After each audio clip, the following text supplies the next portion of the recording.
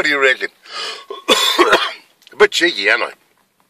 But bugger it, that bloody pub's been sitting there nearly bloody, how many years? 100 years, and nobody cares about the thing. It used to be the greatest pub in town once. It's not on, is it, eh? Here am I spending all my bloody money on promoting Timaru, and we've got a pub looking like that. So we're coming down, 10 o'clock in the morning, get it on Facebook, get it around the world. We'll all be here at 10 o'clock. Make sure it's international news, okay? Righto, see ya, bye-bye. Just went into Timaru Hill and told the girls to bring a paintbrush. I asked for a reporter, but they had to go upstairs, but they won't come down. They don't like me. But anyway, I've told them we're there, 10 o'clock in the morning. We're painting the hydro. It'll be in the Herald front page.